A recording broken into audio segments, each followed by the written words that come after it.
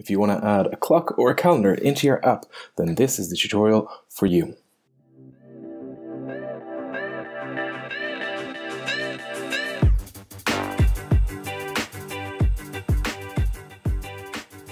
Hello, and in this tutorial what we're going to do is take a look at the TimePicker and the DatePicker, and we're going to figure out how they work and how to use them in our app.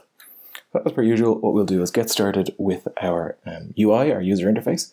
So in the first palette here, we're going to drag and drop in a DatePicker and a TimePicker. What do they look like straight out of the box? Well, let's click on them. The DatePicker gives us this calendar, and this TimePicker, clicking on it, gives us a clock. If you want to help the channel out, what you can do is click on that subscribe button there, and if you want to get notifications for future videos, don't forget to click on the bell.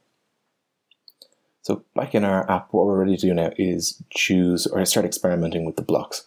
So in the TimePicker, we've got an after date set event, and that's what happens after the user picks one of those days in the calendar. What we'll do then is we'll display the date in the screen title, and there's a whole load of different properties here. We've got to choose which one we want. So let's just try it out for a moment. Let's try this instant and see what it shows us. This is a really helpful component, maybe not for our users. So let's take a look at it. When we click on the calendar, choose today's date, we get this Java returned to us here, java.util.gregorian calendar. So it's very, very useful for other components, but it's maybe not the most user-friendly thing.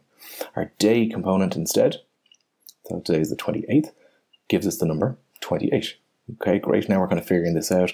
So presumably then if we click the month, let's go back in and test it out again. December, of course, being the 12th month, so hopefully we get a 12, there we go. And then the final idea, this was recorded way back in 2017, which is probably last year when you're watching this now. And then what we do here is when we test it out, yeah, we've got 2017 there after we pick it. Great, okay.